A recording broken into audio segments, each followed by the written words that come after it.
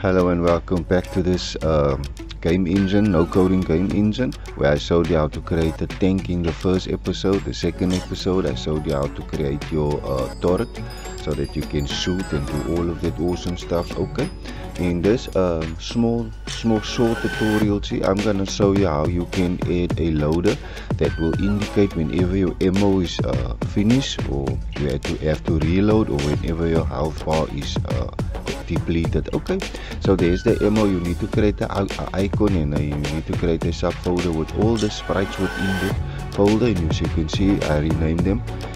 Okay, I named them, and there's the file. You need to name the external image the same as the subfolder. Okay, that's the way how this game engine detects if it's but as you can see here, guys, on this panel there, it's grayed out there. I'm just gonna go to the help file quickly at the animation section and see why this animation player is grayed out, since I did put everything in the individual files and all of it. Okay, I'm just gonna go here over here. Okay, yeah, I see there's the problem.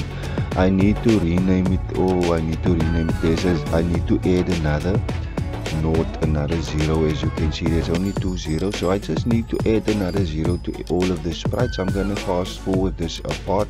Okay, guys, this is gonna be very quick. Okay, let me put another 0 there. I'm now finished, and we can go back to this tutorial. Okay, my name is 3D Mesh Tutorials. If it's your first time here, please consider smacking that like button if this video was helpful for you. Subscribing to my channel for more awesome videos like this one. Okay, I'm showing you how to add a loader into your game engine. Okay, there you can see now we can play with the parameters. Let me just resize this loader first before I put it on a nice place where we can see it. Okay, let's play and see if it works. Okay, wrong image. I need to use the first image like indicated in the help file, meaning the bar will be full. Okay, but as you can see, it's working. It's quite slow, so you can play in the parameters how fast you want this loader to play the animations. Okay, I'm just gonna move it around, scale it up a bit, play around with this loader. Okay, as you know, if it's your first time here and you don't know, you need to head over to my channel, watch the first previous videos of this tutorial showing you what I'm doing and what I'm busy with. But if you are following this series, guys, I'm showing you how to add a loader to this project. Okay, I'm busy with. There you go. Okay, I think this is a nice place to hide the loader, since it's a child of the tank. We don't need to put it up there by the score. There's still a lot of UI going up there. Okay, so we can work here at the bottom for now.